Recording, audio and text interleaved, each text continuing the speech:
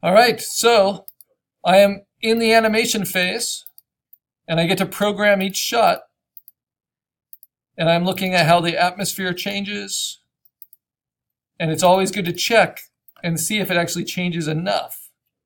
And if you don't feel it changes enough, you can go back and you can reprogram that shot.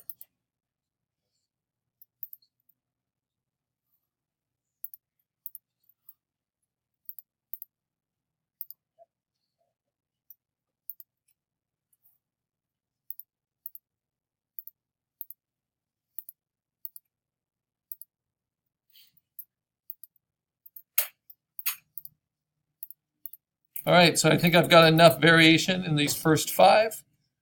Now I make a new one.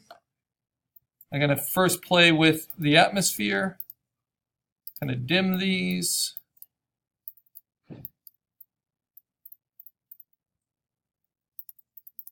And the only one I'm never going to change is this. This is kind of my spotlighting. It focuses me on more in the middle. Then I've got the kind of blue cloud thing that's going to continue throughout, which I hope will be pretty cool as I keep going. You see, I keep turning one on each frame. It's going to be very subtle, but it should make a difference. Then, my next bug movement, my last bug movement, from there to there. If I need to paint in a shadow, I can.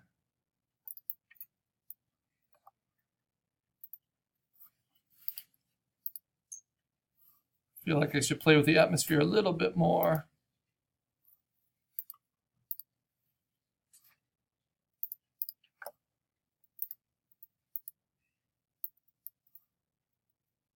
All right, now next layer. Turn the bug off. He disappears for a moment, but this turns on. Keeps moving across. And the atmosphere, let's play with this one. Let's push it up. Let's push this one down.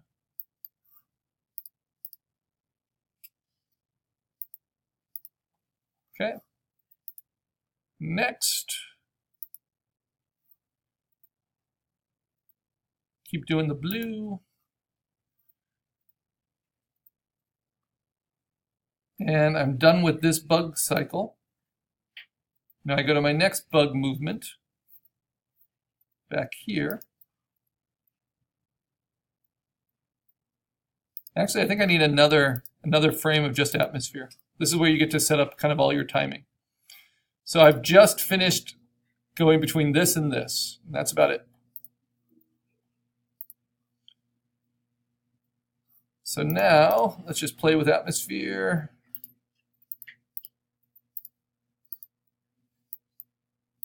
Let's bring that up. Bring this down.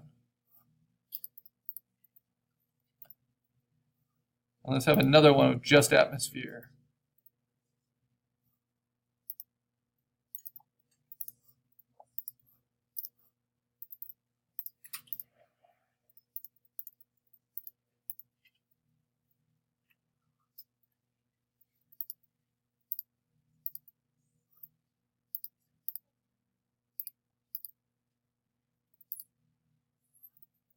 Okay, and now the bug's going to reappear. First, I'm going to turn on my stage settings.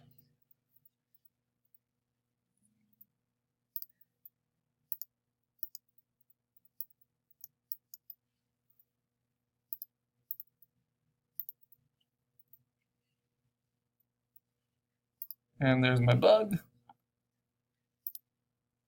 And then at any time, I can just run a quick test.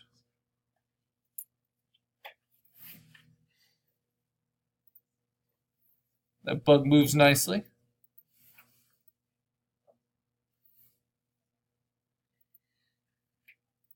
Oh, but the test has helped to show me something. And that's that the bug needs to be at a different level behind the what is it that's happening? Oh, yeah. behind the close foreground now.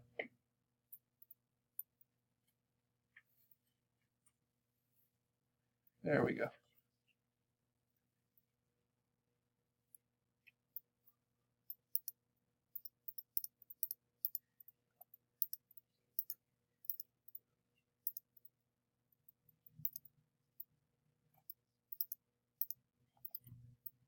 Okay, so now I do a new one.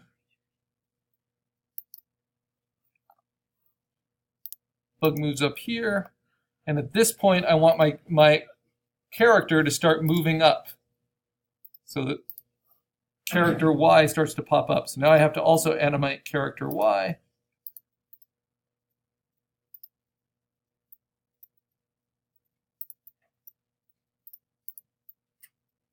Let's see.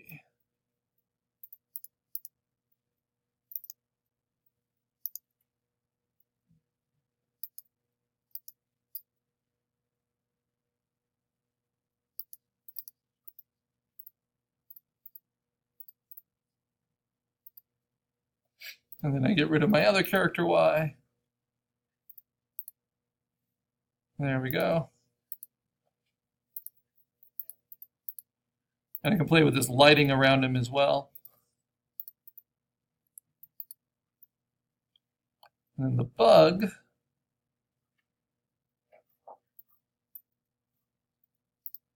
So I gotta make sure my atmosphere changes enough.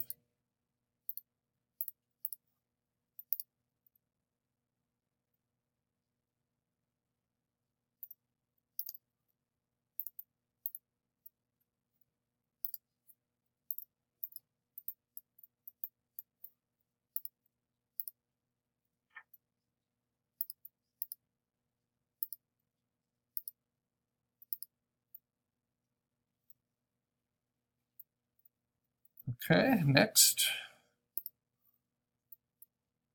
Got a lot of moving parts now. Change the atmosphere again. Push it up sometimes, push others back. Play with the different colors.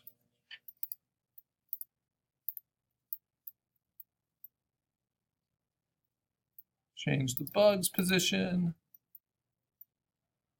I wish the bug were darker though. Let's see.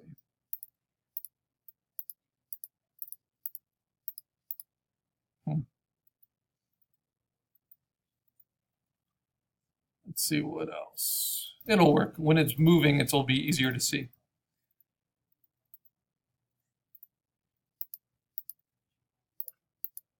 It's this one. It's making the bug a little hard to see. Oh, I have an idea. So to keep the easier for the bug to see, I'm going to use a low opacity eraser, really soft but pretty big, and just kind of erase that texture out on the path of the bug. And that will help on all of these for that bug to be seen. Okay, good.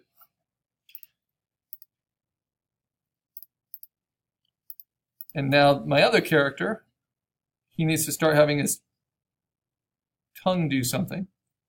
Oh, I have an idea for here. I want his mouth to be kind of closed when he comes up. Oh no, I didn't bring over the eye and the mouth assets. All right, so not terrible tragedy, but let me show you how that works. So I'm going to save it here because all of this is working. And I've done a lot of good work I don't want to have to redo. So let's show you some of the difficulties that happen. I didn't bring over all my assets, so let me bring over my assets. The ones I need are the eye group and the jaw group, right? So what I'm going to do is turn them both off, select them both, hit Command-C, go to my thing here, go on top of my character, and hit Command-V, paste them in. And because I turned them both off, it shouldn't affect any of these. But before I do anything,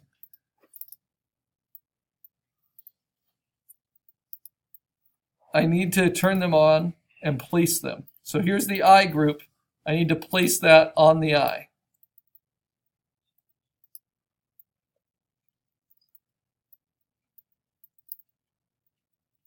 Think of this as makeup, right?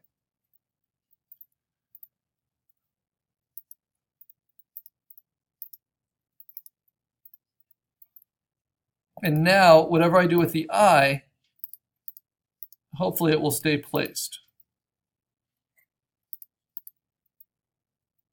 So I think I want to have him come up with the eye closed.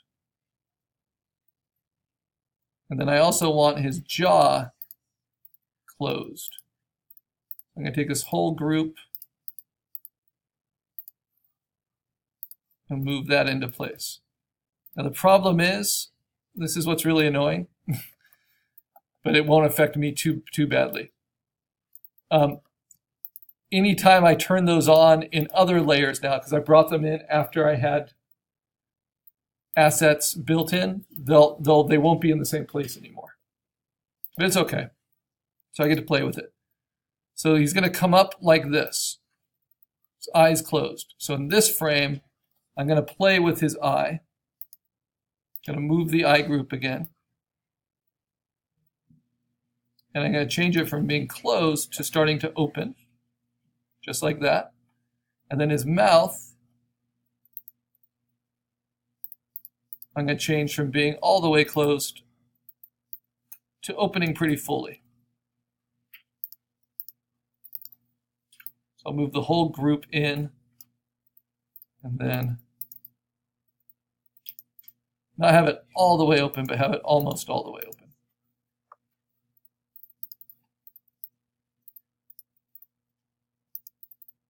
Like that. So just looking at this character's animation.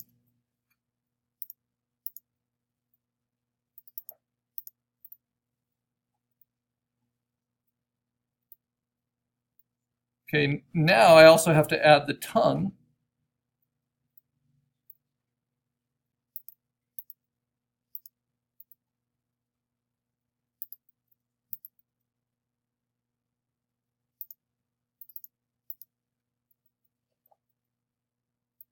And I need the tongue group to go above the jaw group.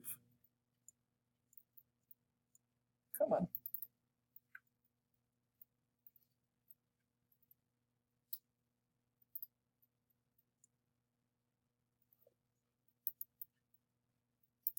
So it goes like from this to this. Make sure this is all working. Good. Okay. Now I do the next frame.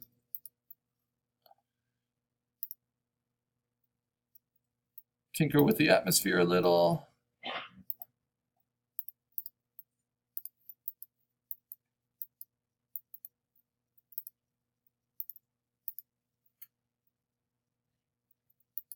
The bug's movement.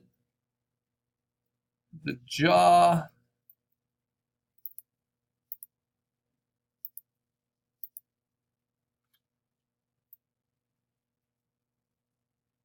The tongue.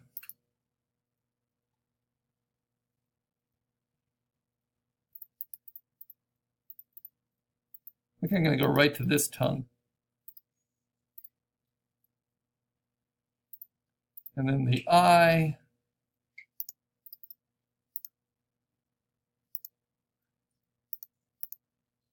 To here.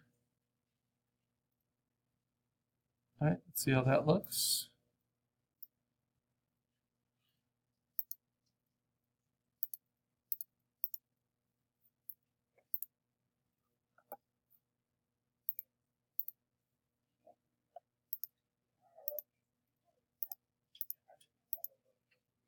Okay, next frame.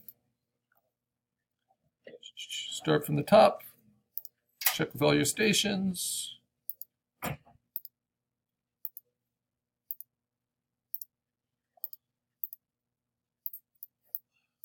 Push things forward, push things back. I might rasterize this and erase away where the bug is there as well. So that shows up a little bit better.